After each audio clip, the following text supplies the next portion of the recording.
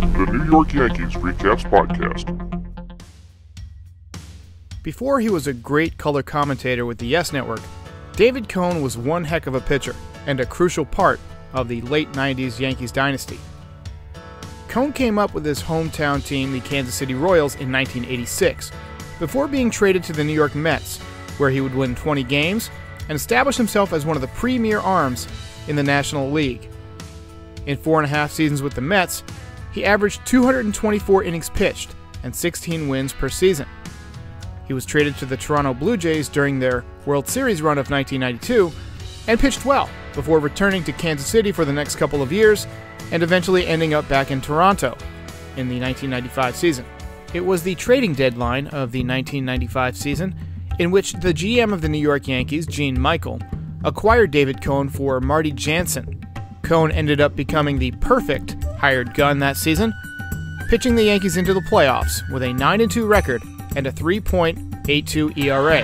Both started as shortstops. Did he go around? And yes, sir! Oh, Cousins at third says Moreno went too far. Yours truly was in attendance to watch David Cone pitch Game 1 of the American League Division Series, in which he won despite allowing 2 monster home runs to Ken Griffey Jr. I know that this is more of a Mariners highlight, but his swing was just so pretty. Right field, way back, he has done it again. Goodbye. Griffey got David Cone again in Game 5, in which the Yankees would lose 6-5 to the Seattle Mariners, dropping the American League Division Series. That winter, David Cone rejected an offer from the Baltimore Orioles to return to the New York Yankees for the 1996 season, a season in which he would go 7-2 with a 2.88 ERA, despite missing most of the season to aneurysm surgery, and he nearly pitched a no-hitter in his return against the Oakland A's that September. Cone was rocked in Game 1 of the American League Division Series, but made up for it, pitching 6 brilliant innings in Game 3 of the World Series against the Atlanta Braves. The Yankees, of course, won that series, and David Cone went on to have a very nice year in 1997, pitching 195 innings with 222 strikeouts and posting a 2.82 ERA. In the historic 1998 season, David Cone became the first pitcher to win 20 games 10 years apart, when he went 20-7 with a 3.55 ERA and finished 4th in the American League Cy Young voting. In 1999, David Cone was, how shall we say it, perfect.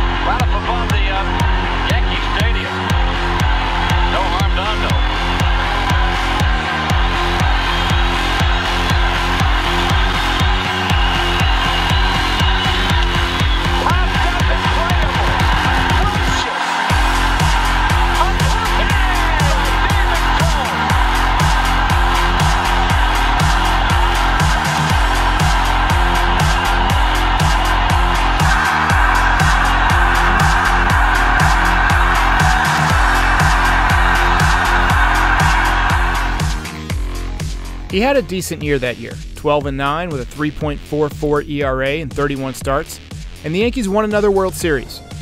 2000 was David Cone's final season with the Yankees, and he went 4-14 with a 6.91 ERA in 155 innings, as he really struggled to adjust to a diminished fastball.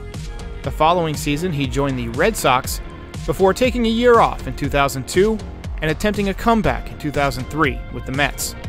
Cone may never make the Hall of Fame, but he had a very nice career. 194 wins, a 3.46 ERA, and a member of 5 World Championship teams.